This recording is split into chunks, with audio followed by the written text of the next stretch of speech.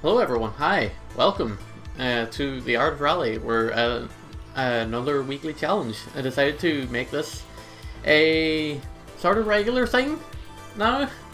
I enjoyed doing it last week basically, and I just said, oh hey, I would like to do more of this.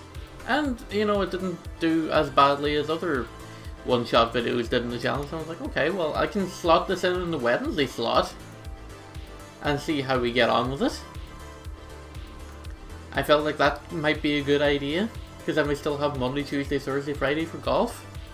I'm like, hey, I could put up something on Wednesday and do 5 days a week. So, the weekly challenge just starts on 6 days, 12 hours.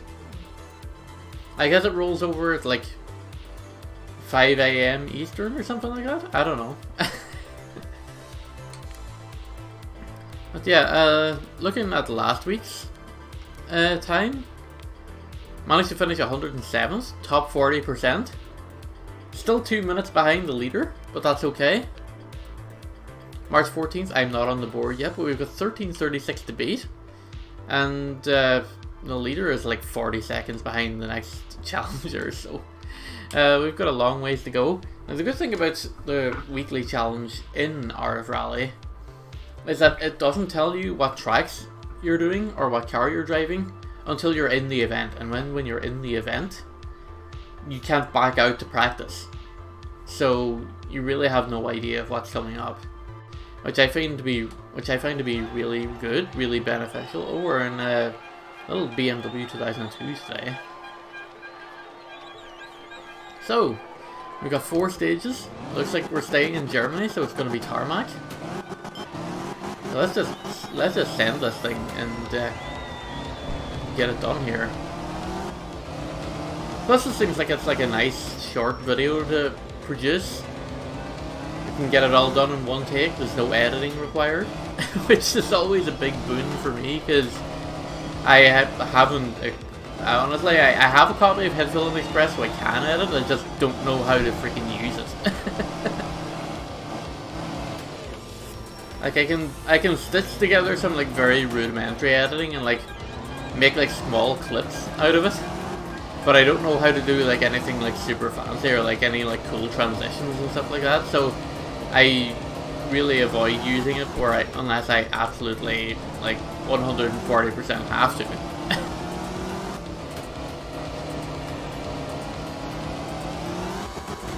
But yeah, that's why I like doing these like quick, you know, like daily challenge, weekly challenge sort of videos on YouTube, is because I can just hit record, play them, hit stop, and upload, and then that's it. I don't have, like, all I have to worry about is like maybe writing a video deck, and that's it. I don't have to go put into work. Like, I don't have to like play Minecraft for like 4 hours in order to get like 20 minutes worth of footage, and then spend like 2 or 3 hours editing that down, trying to figure out what's right, worrying about audio balances and stuff. Granted, I probably should worry about audio balances in this game, because the exhaust sound probably floods me out right here. Which, if it does, by the way, please let me know in the comments so that I can fix it in advance for next week. It's kind of a little bit too late to go out and fix it now. But this should be a quick enough video. As long as the stages are quick, then the video should be quick also. Pretty mistake-free first round, but you know, probably could have been faster. Top 35% so far. Oh my, where'd that camera? Whoa. Kind of glitching out there. Oh, we've got a couple of long stages here coming up. And we're still in Germany, so we're still in the tarmac stages. And we're in an older car, so it's a lot slower. And we have to worry about those concrete bollards on the side of the roads. So we're kind of not really giving it the full send. We're giving it like the 3/4 send. We're just racking up in-game mileage, which I think there's an achievement for as well. So it gives me an excuse to come back to a game that I genuinely enjoy playing. That's more or less the reason why I'm doing this. Like, Like, there's times when I'm playing PGA and I'm just, you know, not entirely having fun, I'm just kind of going through the motions just because it's a game that tracks well, it does good numbers for me on YouTube. So, like, that's why I'm keeping going with it. And I do like playing it most of the time.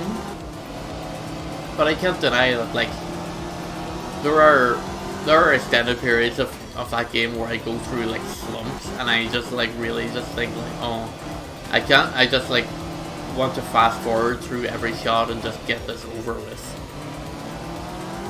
But Art of Rally, I genuinely enjoy playing it, and I wish more people did as well. I wish more people played this game and enjoyed it. Well, I think I would find that if they played it, they would enjoy it. But you know, there's a lot of racing game fans that are just absolutely sleeping on this.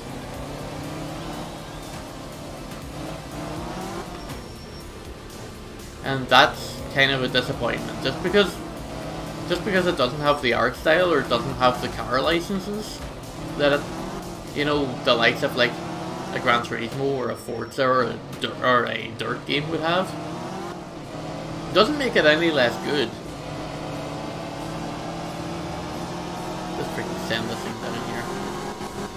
Gold cars with only 4-speed gearboxes. Close call. Also, I think the fact that the cars aren't licensed means the art style of the game, and it's very minimalistic, is just extenuated by the fact that it doesn't have to be real. Like, sure, because it's a game that, like, bases itself on the history of the sport, so, like, there is still an element of realism involved, that there's, like, all of the cars are based on. Alright, first mistake of the round. Well, like, all of the cars are, like, based on real life models, so, like, they're still a little bit grounded in reality. But they still have, like, a certain amount of, like, creative liberty involved. And, like, there's an artistic license to do things a little bit different so that, you know, they don't get struck by, like, copyright strikes from, like, BMW or Lancia or whatever. Or I guess in Lancia's case, whatever's left of Lancia. I don't even know who owns that mark these days.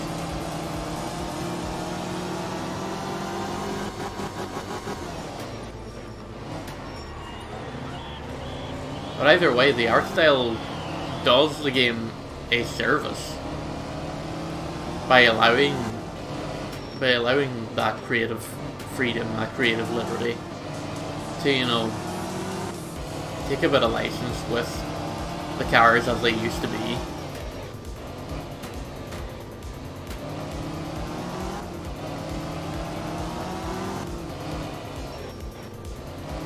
Besides, when you see the car, you know what you're driving, so it's not like it actively harms the game.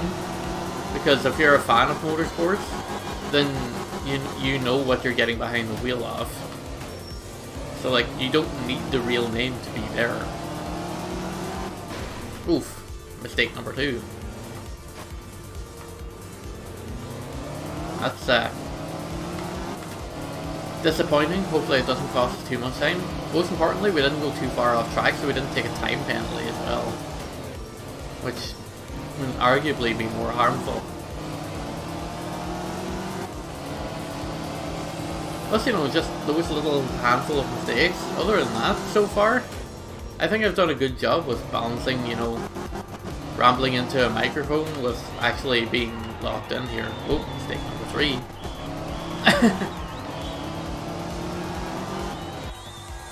.447. You know, could have been a much worse time. We're still in the top half of the leaderboard as it's so far. So that's totally fine with us. We have a repair stage coming up. Our radiator's taking a couple of hits. In this house, we do not clean our car. We take the wear and tear off the stages with us to the very end. At least in an aesthetic point of view, anyway.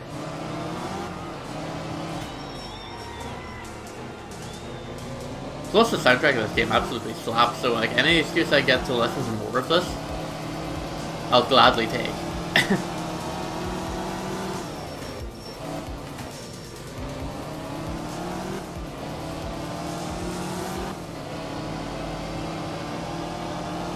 So far, not terrible.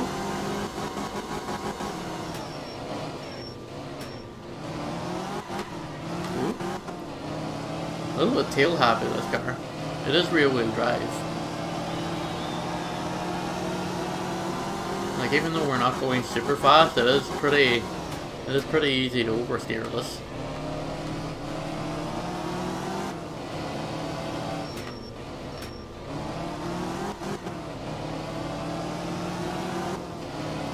Yeah, just years and years of playing racing games just makes... It can prepare you for this in terms of like getting your lines right around corners, which, let's be fair, I didn't do there. I didn't exactly hit the apex the inside of the corner. It's less important in rallying than it is in, like, say, circuit motorsport. But you know, eventually, like, you spend years growing up playing like Gran Turismo and Forza Motorsport and stuff. Like, you eventually just get this ability to be able to read corners. You know where your braking points are. You know when the, like, your turning points, so where they hit the apex of the corners, and so on. Like, that can help you out in a rallying game, but for the most part it's not really that important, because you're so open. You're trying to hit the best times, but you know, the surface that you're driving on may not allow you to do that so easily, or may put you in danger by going too fast. So there is a term in rallying, and it's actually the name of one of the achievements in this game too, is in order to finish first you must finish. Which, in a game that, you know, has terminal damage in it, is very important.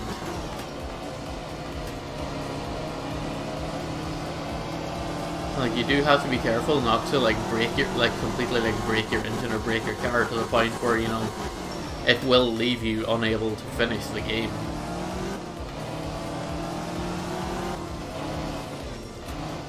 That's, you know, why you have to take it a little bit careful, because you only repair your car between every 2 stages, remember? Going a little bit too fast into that one. Right. Around the corner, set.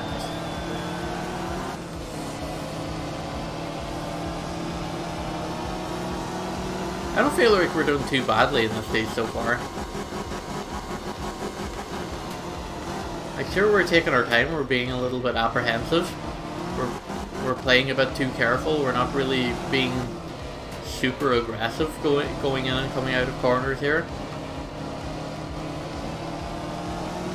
But we're keeping between the ditches, and that's the most important thing. We're not putting ourselves in a position where we can take a significant amount of damage, we're not risking taking time penalties.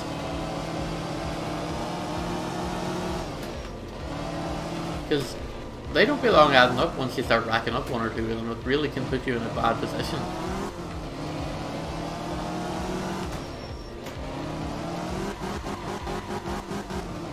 It's a bit of bad oversteer there, but we're still centre of the track. Square left corner here. Almost finished this course. We're 4 minutes 25. And finish, 431.958. This should see us move up a little bit. It's up to the top 45th percentile of drivers so far on this weekly challenge as we go into the final stage here. Mertersdorf, another sunset stage, 6 miles. Alright, let's send it and try and finish this out with a good time. If we can finish in the top 40% of players, we'll be doing pretty good. This is just for my own personal enjoyment, by the way. It's not really... I don't really view this as competitive. I just view this as, like, a really good excuse to like get a video in the Wednesday slot without having to think too much about what's going on.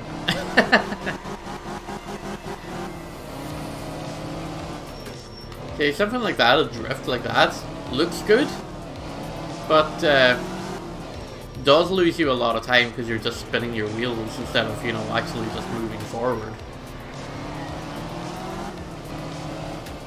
Pretty tight hairpin here. Expertly taken. Well, maybe not expertly, because we did do a little bit of sliding there, and that was definitely not expertly taken.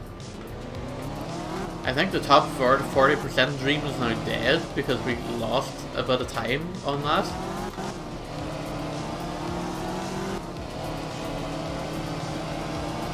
Hopefully we can make it back up later. Maybe the front runners might make their own mistakes as well and allow us to gain a little bit back.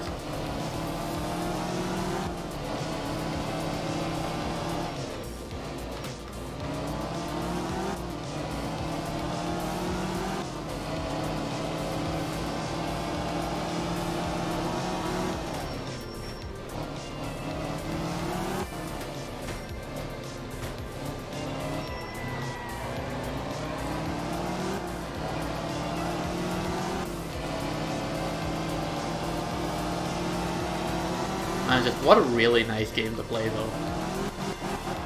It's so good. It's so good!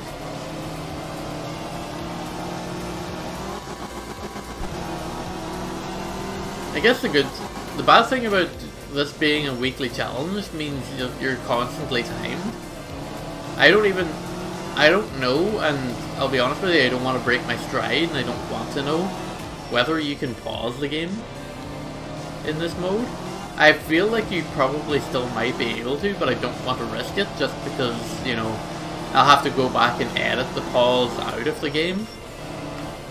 But I guess the good thing is that now that I know what track we're in, and now that I know what car we're in, I can just go into here in free mode and, you know, make myself like a photo thumbnail for the week, because this game has like a really good photo mode in it. Because last week's I just took an existing photo mode thumbnail that I had before and made it the thumbnail, even though it wasn't the right car and it wasn't the right track. But I'd like to come back to this track here and, you know, like, do like a good power slide around the corner or something that looks nice, and be able to make like a proper thumbnail that accurately depicts like what is actually featured in the video. This, I feel like, it's a better sense of, you know, you're actually getting what you're seeing.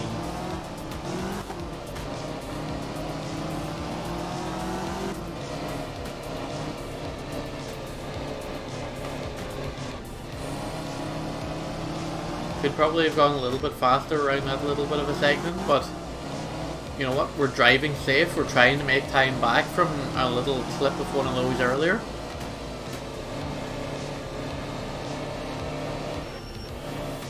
So, you know, safe driving is good driving. We're not going to break 4 minutes on the stage, but I still think we're going to finish with a solid enough time. 4 ways. That is fine.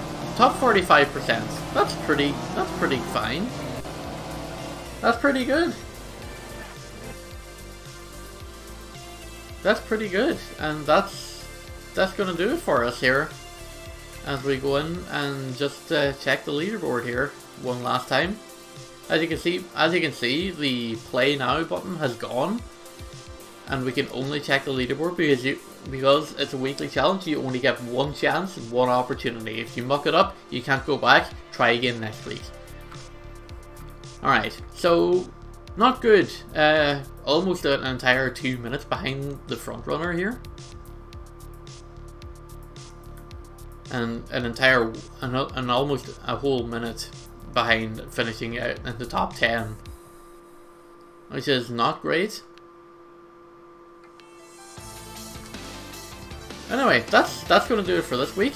thanks again for tuning in. If you don't tune in for the Art Rally content on the regular basis, hopefully I'll be making this a recurring segment on Wednesdays at the usual time, 6 PM. This music is freaking flooding here.